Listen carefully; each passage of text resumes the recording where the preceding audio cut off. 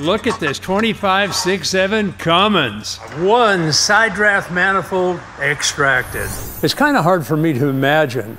I came up with this 24 years ago. This is around '01, and I ran across a guy named John Stang. Turns out John Stang ran the Cummins Skunk Works back then. Cummins stock was like $27 a share. It was extremely low. They needed a shot in the arm.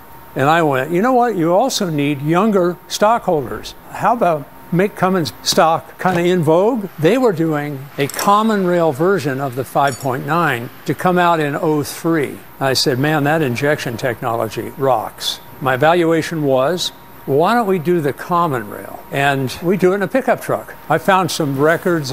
I thought, we can break these records if we go 210 miles an hour. How do we get enough horsepower to set those records?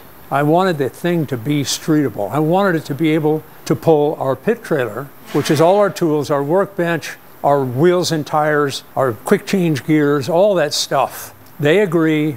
They have no budget. Yeah, we'll give you a couple of used dyno engines. They made like 404 horsepower. We put it on our dyno, we made like 402. And we were within a couple of horsepower. So we knew we were in agreement if we're starting to talk horsepower with Cummins Engineering. We started at 400 and change, and we decided this thing's got an airflow problem. If we want to go further, we got to do something about the airflow.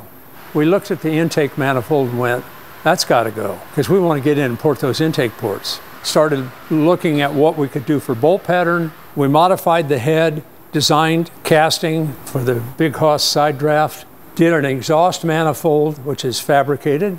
When we were done with everything we did, we had 735 horsepower at about 3,100 RPM. Call up the guys at Cummins and we tell them, they go, oh, you're bullshitting me. You know, it was the first reaction I got from the first engineer I talked to. We put it in the truck, automatic trans. We drove to Bonneville, we drove onto the salt, made it a racer, and I was driving it to the starting line with a country radio station on. We broke the record on the first run, but it's got to be a two-way average. Our best two-way average was 217. Our best one-way backdoor out the end of the 5th mile was 222. There is the world's first side draft Cummins manifold for a B-series Cummins on a 5.9. This is the record engine. I've decided to bring back the big Haas, specifically designed to fit the 6.7, and do it as a casting. I also want it to be affordable. Cummins did not participate in the cost of building this truck at all. I did it because I was nuts for diesel. I still am.